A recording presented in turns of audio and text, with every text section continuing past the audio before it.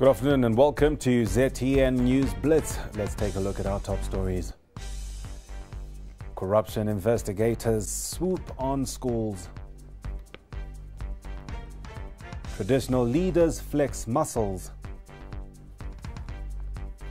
Zuma's arms deal trial postponed. And in sport, Williams Irvin on recovery path. The Zimbabwe Anti-Corruption Commission, ZAC, says it has visited 6 schools in Harare and reached out to 4 more virtually as it moves to act on schools that are illegally charging students tuition for extra lessons. ZAC spokesperson Commissioner John Makaure told ZTN that the Commission has also reached out to 8,657 learners in the campaign. Commissioner Makamure added that the anti-corruption body is actively investigating several malpractices, which include the illegal sale of uniforms in schools. Is campaigning against paid extra lessons, but we are also addressing issues of illegally merging of school accounts, rampant disregarding of tender procedures in procurement of goods and services, illegally selling of school uniforms in schools in which most heads and SDC members are conflicted, and collusion, payment of bribes to enroll learners, and several other offences. And having seen the road, we have live investigations going on in a number of schools, while one school is under compliance and systems audit. As ZAC, we are still to complete investigations, so we can't speak of arrests as of now. Teachers need to be advised that extorting money through extra lessons is a criminal offence, and therefore all those caught on the wrong side of the law will be arrested and brought before the courts of law. The majority of SDC members and parents should stop being conduits for corruption between the teachers and parents and guardians. Still with the courts, the Mashonaland Central Chiefs Council is not happy with the manner in which criminal cases are being handled. The province's chairperson of the Chiefs Council, Chief Nembira, says in Mount Darwin district, serious cases such as rape keep being referred to Bindura, which disadvantages victims as they may not have the resources to travel. As a result, some people travel hundreds of kilometers for a regional magistrate to preside over the cases. The regional court yakauya pano nyaya dzerape nedziri too severe in terms of criminality dzinenge dzakutongwa pano panze pokuti tinoramba tine junior and very junior magistrate vanongonzi nyaya dziri too senior ngadziende kubhindura, yet province ineyi you go up to 300 kilometers kuti uzonobata kubhindura. In response, Chief Magistrate Munamato Mtevedzi told ZTN Mashonaland Central correspondent Fungai Lupande that the country has more High Court judges than regional magistrates. The number of regional magistrates was set at 25 in this country. There was no rational logic behind it. There was no scientific approach to why that number remained at 25. So we've been lobbying and complaining about the inadequate number of regional magistrates in the country, and complained that even judges of the High Court were more than the number of regional magistrates in the country. Zimbabwean-born Kate Nicole is set to be the next Lord Mayor of Belfast. Nicole, who is councillor for the Alliance Party in Northern Ireland, is the first African to hold the position. The 33-year-old grew up in Marondera, about 72 kilometers east of Harare, before her family moved to Belfast at the turn of the millennium. Nicole will assume office at the start of June, succeeding the Duke's Frank Macobry in the top position. At Belfast City Council, she is one of the representatives for the Balmoral area in the south of the city. Our correspondent Christine Maseko caught up with Nicole, who spoke about her recent election. I'm incredibly proud, very proud to be the first African-born mayor of Belfast, and I've been told that there was only one other mayor who was born outside the UK and Ireland, and I think that was in 1896. So very proud. Really hope that newcomers to the city, other Africans, people who have come and made Belfast their home, see this as a really positive message that if you embrace the city, if you get involved, then you can really do anything you set your mind to. So very proud, and hope I inspire other Africans, especially to get involved in politics in our city. She also spoke about some of her fond memories of growing up in Zimbabwe. I left Zimbabwe 20 years ago when I was 12 years old. But I have so many wonderful memories of my childhood there, and the people, my friends, my school. I went to Dickleford Primary School in Marindera, and I learned all the values that are so important to me today, you know, to get involved, to work hard, to be honest. I remember so many things. I remember the warmth. It's very cold in Northern Ireland.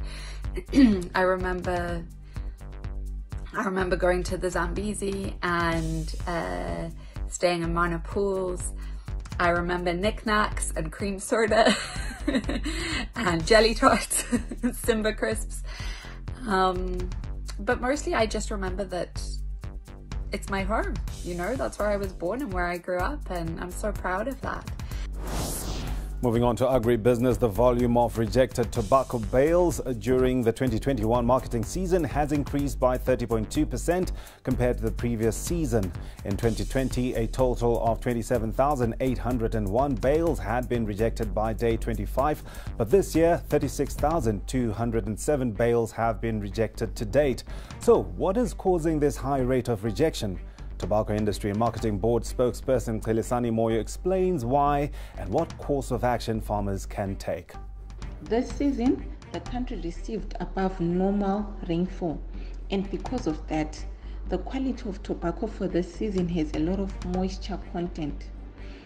Now, when it comes to the packaging of tobacco for the market, farmers are over-conditioning their tobacco.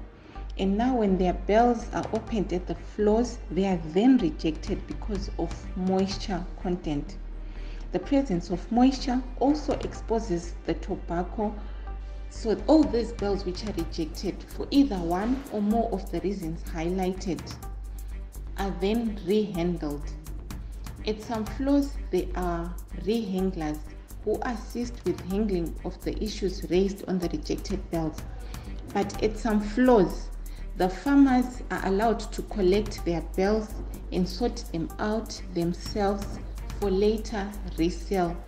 To date, total tobacco sales exceed 85.5 million kilograms, which have seen the gold leaf earning the country over 221.75 million United States dollars. Still with business, 10 Zimbabwean companies are showcasing their products in Dubai at the Zimtrade organized Outward Seller Mission. Our market analyst Kudzanai Sharara is in Dubai and speaks to Mosi Oatunya CEO Shepard Mafundikwa. Good afternoon, Kudzi. Several Zimbabwean companies are currently here in Dubai, where they are showcasing their products at the Outward Seller Mission that has been organized by Zimbabwe's Trade Development and Promotion Body, that's Zimtrade, and at least 10 companies are here. We've got some of them is Mosi Oatunya that is into cigar manufacturing. We also have Interfresh, which is also showcasing their products here, and according to Interfresh CEO, Zimbabwean companies have to be honest and trustworthy if they are to be successful here in Dubai. And we are here today participating in this export exhibition in Dubai. And the whole idea behind our visit is to introduce our product to this market. And we are looking forward to meeting with buyers who may be interested in our product. See, we've got different types of cigars that we are manufacturing in Zimbabwe, and we can go through. We've got our Habanos wrapper, which is Habanos flavor, and we do have Sumatra wrappers as well. 95% of our tobacco is local. Earlier, Kudzanai attended a conference where Interfresh Executive Chairman Jasad Mohammed outlined the importance of timing in the export business. In the past, there was a big demand for lemons. You would get $22 a carton for lemons. So everybody starts planting lemons. Everybody, and then the price of lemons crash.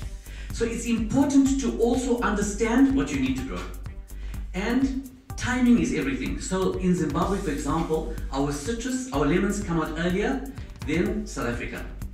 So that's important. We need to capitalize on that market. So understand what you need to grow, understand where the windows are, and then you can compete with everybody else. Because if you're starting to sell lemons, when South Africans sell lemons, you will not compete.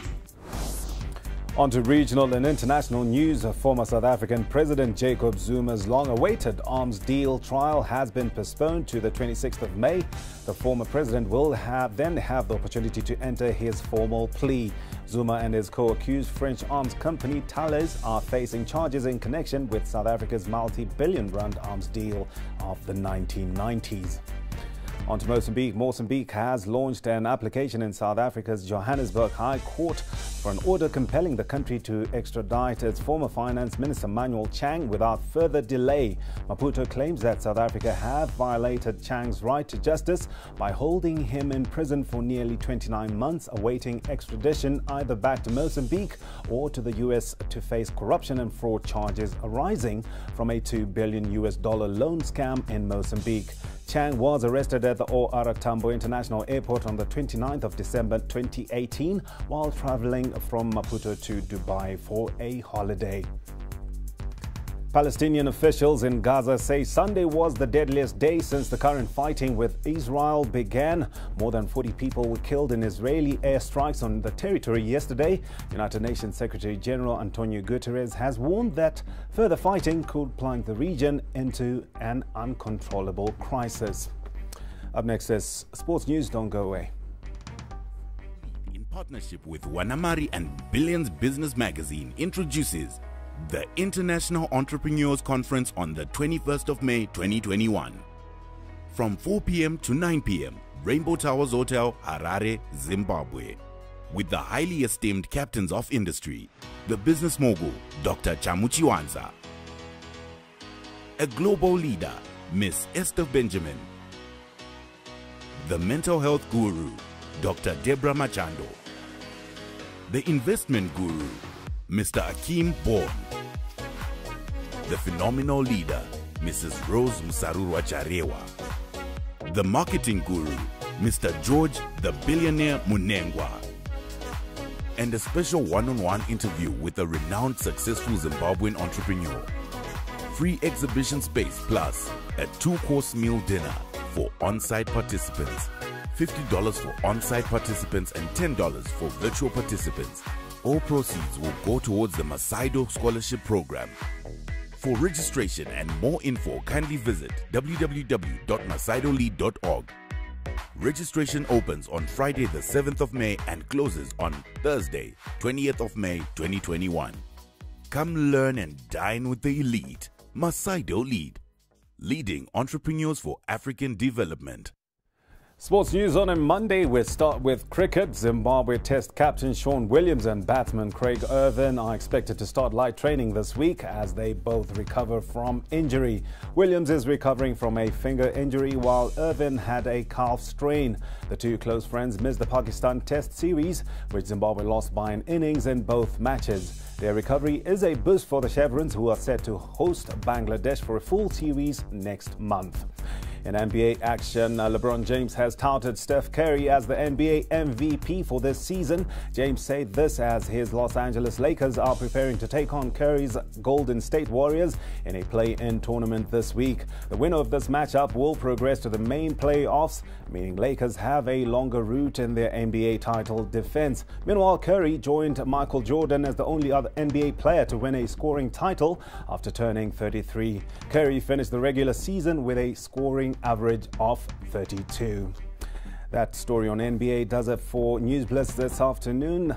We're back again tomorrow, same time. Do make a date with us. Do remember to connect with us on our social media platforms on Twitter at ZTN News, Facebook at ZimPapers TV Network, Instagram at ZTN. And remember to like and subscribe our YouTube channel at ZTN. And you can also visit our website, ztn.co.zw. Thanks for watching. Good afternoon.